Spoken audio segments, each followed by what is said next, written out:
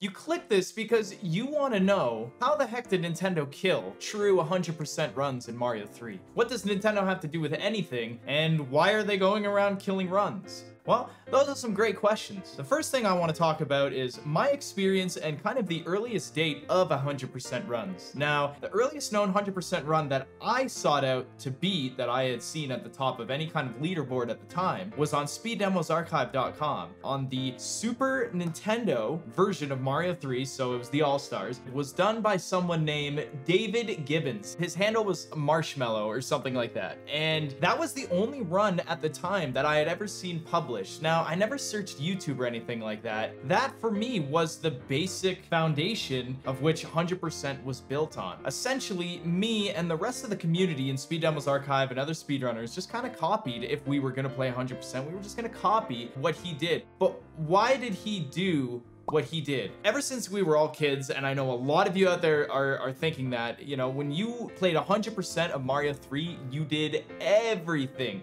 We all did everything, except we didn't. We didn't actually do everything in the game. And I bet some of you out there are like, no, I did everything in the game. And I'm gonna say, no, you actually didn't. And that's so weird because Nintendo actually designed a flaw in their game where you can't actually truly 100% run the game. Here's where it gets interesting. Normally in 100% runs, you do worlds 1 to 8, all the levels, all the Hammer Brothers, hand trap stages in world 8, you do the 2 Piranha Plant stages in world 7, you gotta kill Bowser, you do the Secret Bro in world 2, and a bunch of the other little levels. Like, one of the even more interesting things, sorry to get off topic, but if you were able to skip the Twisty Castle in World 5, it would still be 100% run. I know I've mentioned this in previous videos before, and I talk about this all the time because I find it fascinating, but you can actually skip that, and it wouldn't classify as you cheating or skipping a level in 100%. Unfortunately, it's impossible to actually skip it because it does take you into the cloud section, but it's just a glorified pipe transition. There's no boom boom, there's no end level card, nothing that exits the level except for a pipe transition. So technically, you don't have to do it.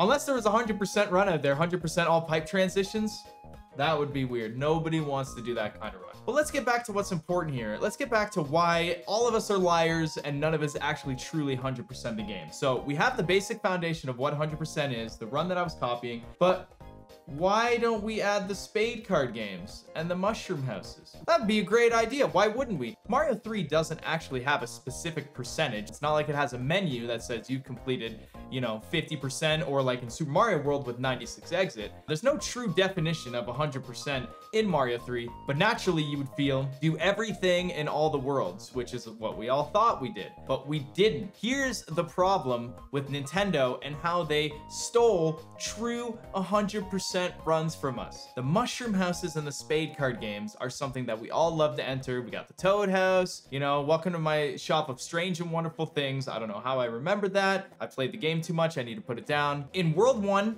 you can get all the levels in the Hammer Brothers, the Mushroom House. In World 2, you get a hammer, a music box, and a warp whistle. And in 100% run, as you know, we have to destroy all the Hammer Brothers. So we do all the levels in World 2, we break the rock by using the hammer, we get the secret Hammer Brother. We can complete all of World 2. This is where it starts to get dicey in World 3. You fight all the levels and both the Hammer Brothers, you get a hammer and a star. Now, we all know the special secret boat with the hammer. You break the rock, you use the boat, you go across. You got the spade card games, you got the mushroom houses, you drive around in the boat, it's all kind of fun. Right on, done. All right, so we completely cleared all of World 3. Here's where it gets messed up. You use the hammer you got from World 2 on the secret in World 2, so you don't have any hammers when you get to World 3. Then when you get to World 3, you do have a hammer, so you use a hammer to break the rock to get the other secrets. Now you have no hammers, you get to World 4. Oopsie! The first thing you see when you enter World 4, you go in the pipe, you come out the other side, you get to 4-1, there's a mushroom house, and guess what?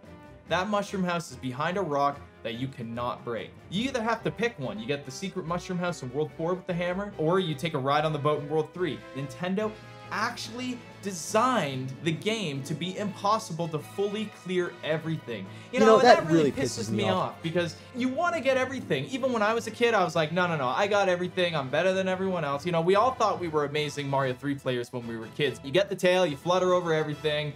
whatever. But to come to realize that we never actually completed the entire game, and not only did we not complete it, but it was impossible. We never could in the first place. I find that very interesting because if that was not the case, you can guarantee that 100% runs in Mario 3 even today would include every single Mushroom House and Spade Card game. And I mean, this same thing applies for Spade Card games. If you get the Mushroom House in World 4 with the hammer, you can't get all the Spade Card games in the game because some of them are behind the rock and blah, blah, blah, blah, blah. Even when you enter World 3, the first thing you see on the bottom line of the map is that there's a rock, there's a Spade Card game, and a rock. You would still need a hammer, which means you'd still be down a hammer. So, and it only happens then. When you get to World 5, everything's fine in World 5. You get to World 6, everything's fine. You know, you don't need any more items. It's just the World 3, World 4 dilemma. I actually wish all Mushroom Houses, all Spade Card games were in the 100% run. I think that would be really cool. You're never guaranteed the same items in Mushroom Houses, except for very specific Mushroom Houses in the game. Like the second Mushroom House in World 6 will always give you a hammer suit.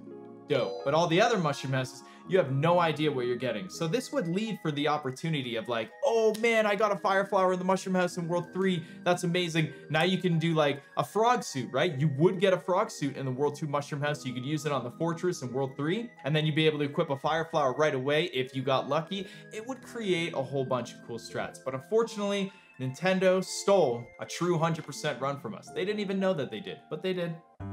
I would really like to know your guys' thoughts and opinions on this whole thing. Did you guys notice this? Did you guys ever wonder why we're not getting the Mushroom Houses? It's not just some silly rule we made up. It's legit impossible. If somebody could figure it out, that would be amazing. But I'm telling you, the only way is if we could duplicate items. And if we could duplicate items, Warpless would be dead. 100% probably would be dead because we would just duplicate clouds, especially for Warpless.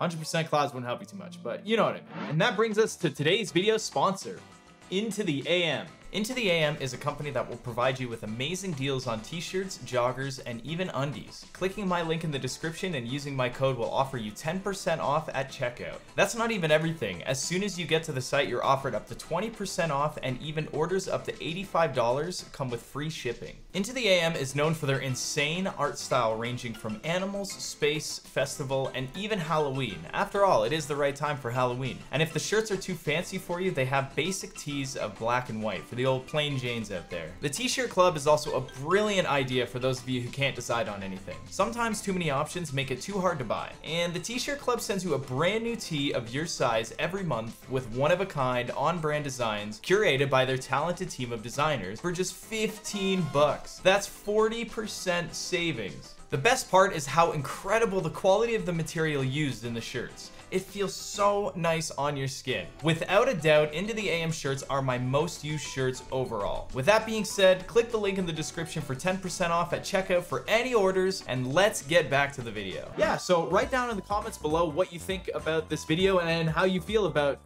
being lied to this whole time. Not only that, but being a liar yourself. All right, well, hope you guys enjoyed that video, and I hope you guys try and get all the Mushroom Houses in one playthrough. Good luck. Never gonna happen. 100% will never change. Please like and subscribe, and yeah, see you guys later.